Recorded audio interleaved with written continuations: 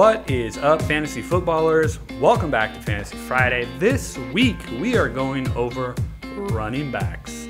So last week we talked about quarterbacks. This week we're going to talk about running backs that you should target and not target in your upcoming fantasy drafts. Now, I know it's super early. We're still in July, but why not? You know what? I love fantasy football. I can't wait. Been doing it for about 8-9 years now. And man, we need something good to happen during this year, huh? 2020 has sucked. So let's talk about something fun, right? Let's get into running back. So Christian McCaffrey. If you're the first pick overall and you don't take Christian McCaffrey, you might as well just walk away and let your thing auto draft for you, because it would have picked Christian McCaffrey for you. There's no I don't even need to go into a reason why you pick him. It's CMC.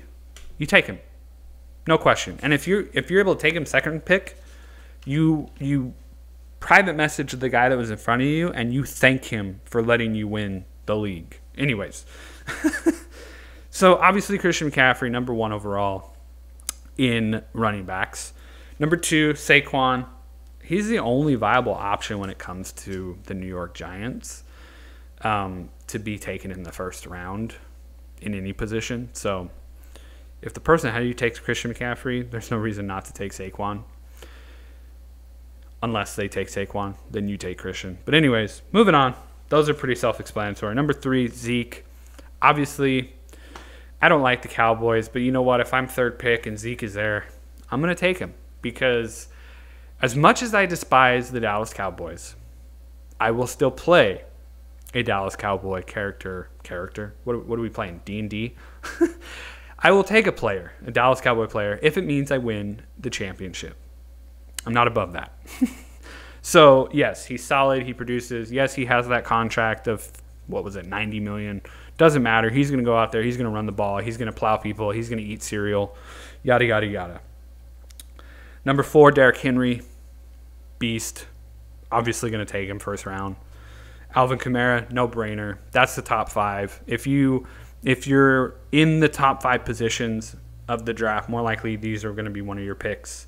If you're in the back half, this is where I would kind of lean back and go, Dalvin Cook, Joe Mixon, Nick Chubb, Josh Jacobs, and Miles Sanders. They're all solid picks, but I believe that they're solid picks in the second round. I think if you're on the back half of the draft, you're going to take double receiver. That's my personal opinion, because I honestly don't think that any of these 5 are worth wasting a first-round pick for.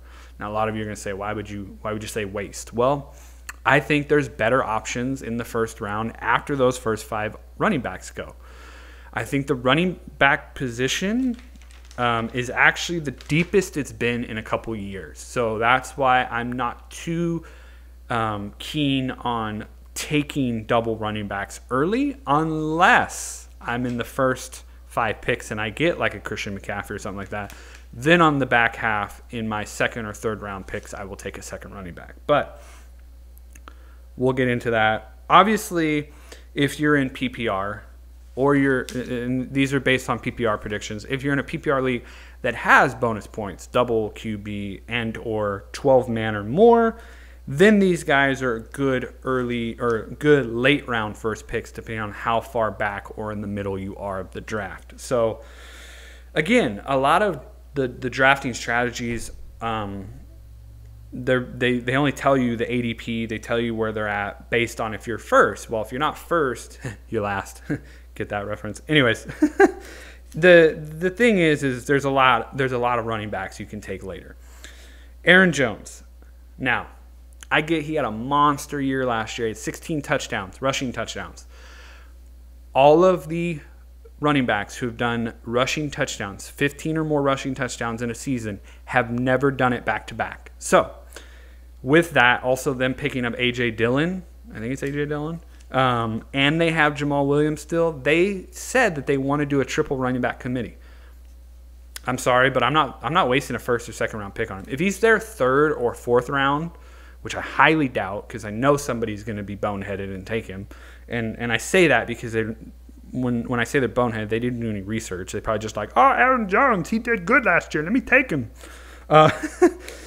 And no fault to them. I mean, obviously they're looking at past stuff, but you got to look forward too. You can't just look at the past. You got to look what's forward too and what could potentially happen. So I'm going to pass on him unless he's in the 3rd or 4th round pick. Now, if we're in a double quarterback, yada, yada, yada, you know, the other stipulations, I might take him in the late 2nd, early 3rd round. He might jump up just a little bit, but not much. Kenyan Drake, same thing. He's got a potential for top 5, but I don't feel like wasting a 1st or 2nd round pick on him. I believe there's a lot better receivers because I feel like the receiver class is, for an elite receiver, is very thin this year. That's my own personal opinion. But, yeah, Kenyan Drake, definitely a 3rd or 4th round picker there. Austin Ekeler. Now, I was big on the Ekeler wagon last year. I mean, I freaking drafted him really early, probably 5th round, which was early compared to what he was going for last year with ADP because of Melvin Gordon. This year, because Melvin Gordon's gone, Ekeler is the starter. So his ADP has like skyrocketed because of that. Now, let me tell you, I would only waste maybe a 2nd round pick, but late 2nd round, early 3rd for him, because Tyrod, why can't I say his name? Tyrod Taylor is his QB and not Phillip Rivers. Now, I know Phillip Rivers was on the decline, but look at Tyrod. He was a backup to Josh Allen for a little while. And then he was a backup on, I think it was Cleveland. I could be wrong. Point is he hasn't really been playing much. Not to mention, he's not a check down quarterback for his running backs. He's either throw it or run it. Like, he's not one of those. So I think Eckler's going to fall off in production this year, but I still think he's going to be a solid choice. Another one I'm not big on the hype train is Todd Gurley. Now, a lot of people are into Todd Gurley because he's in Atlanta now and not with the Rams. The Rams treated him badly, yada, yada, yada, NFL politics. I wouldn't take him unless it's late 3rd, early 4th, maybe mid 4th because of Devonta Freeman, Brian Hill is there still. I don't think Ito Smith's with them anymore. If he is, then, you know, they got like 4 running backs. Todd Gurley has injury issues, you know, and I know Devonta Freeman has injury issues, but the thing is if they're going to try to split the carries between them and make a 1-2 punch, I don't think Todd Gurley's going to do that great. Also, Matt Ryan, he's a subpar quarterback. I'm sorry, Atlanta, if you hate me because of that, but I'm just stating the facts.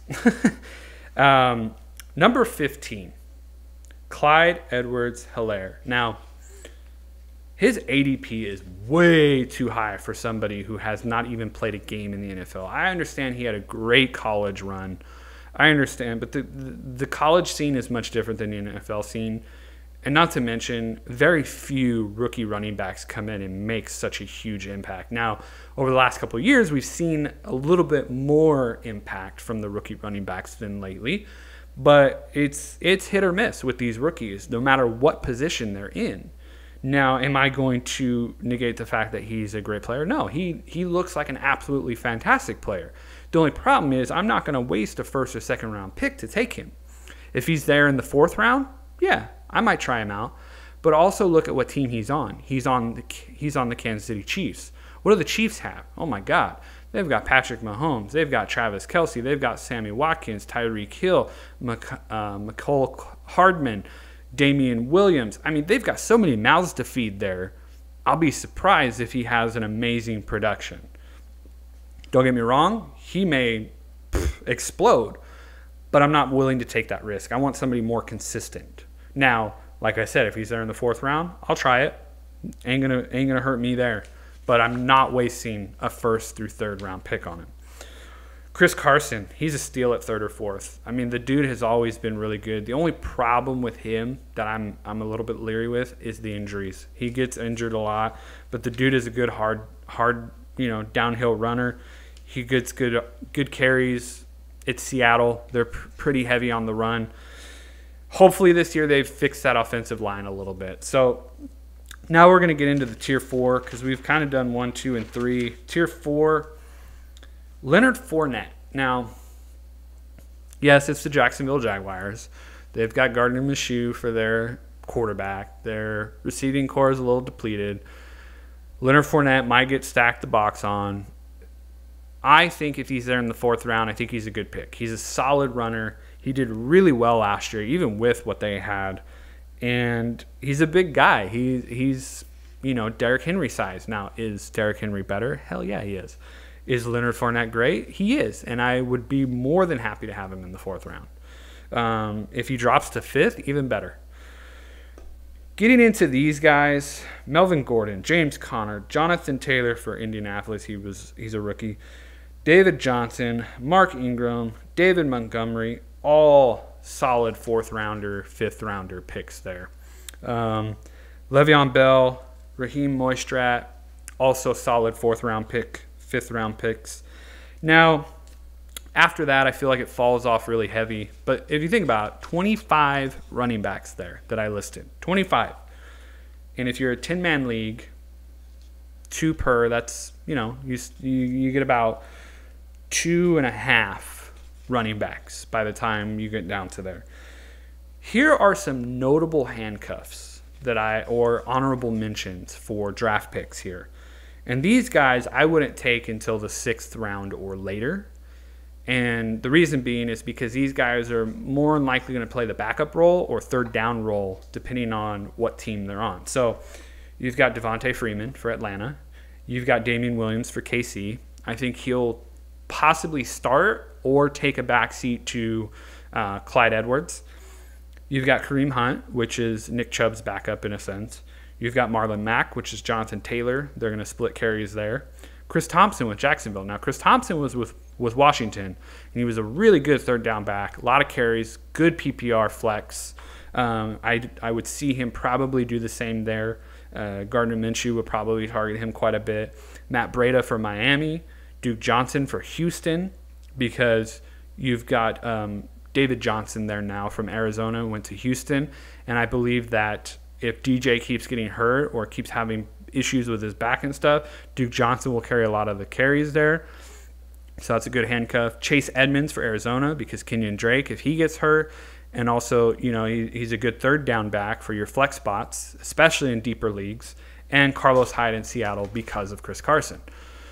There's a plethora of other people that I didn't mention in that notable honorable mention / handcuff slot, because the running back position does get beat up quite a bit. So those are my picks. Those are some of my thoughts on the top 25 and or after. What do you guys think? Tell me in the comments below. I'd love to hear it. Next week, we're going to be getting into wide receivers. Now, we're going to go over why I think the wide receiver slot is so deep and what you can do, or not deep, running backs deep, as I showed there, because we did 25 plus another about 10, so 35 running backs. So if you take 3, boom. Anyways, we're going to get into next week why the wide receiver slot is so diminished and so, like, just they're slim pickings, and why you should probably target those higher, especially now that PPR is the standard format. So I look forward to seeing you guys next week, and I hope you guys have an awesome day, and I hope you enjoyed this video. See you next week.